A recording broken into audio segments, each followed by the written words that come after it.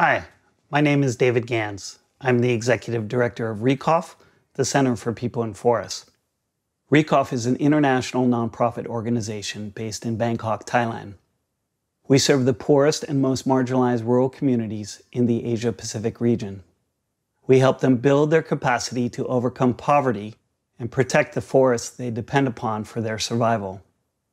Our work lays the foundation for achieving many of the Sustainable Development Goals of the United Nations 2030 Agenda, as well as the Paris Agreement on climate change.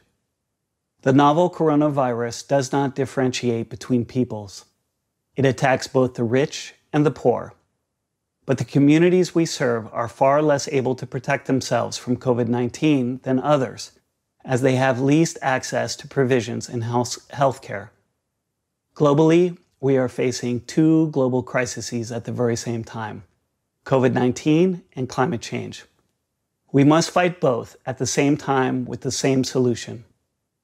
To prevent future pandemics and to stop climate change, we must protect our forests and the people who live in them and near them. Research clearly shows that deforestation spurs transmission, and that deforestation also escalates climate change. The health of forests, humans, the planet, and all life are interdependent. As the world fights both crises, there's a risk that governments will establish policies that can marginalize rural people and undermine their land rights, reversing the progress we have made. There's also a risk that the private sector may allocate capital to initiatives that further harm local people. Local communities face a third threat: hunger. We must think beyond the pandemic. If we are to innovate in our responses to COVID-19 and climate change, we can address the most persistent and neglected inequalities in the world.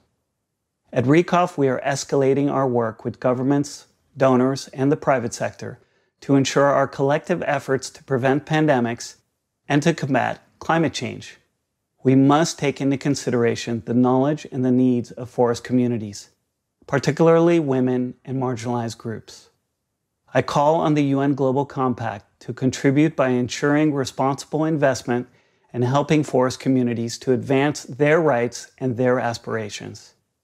On behalf of RECOF and all of our partners, we wish you and your families health, safety, and stability.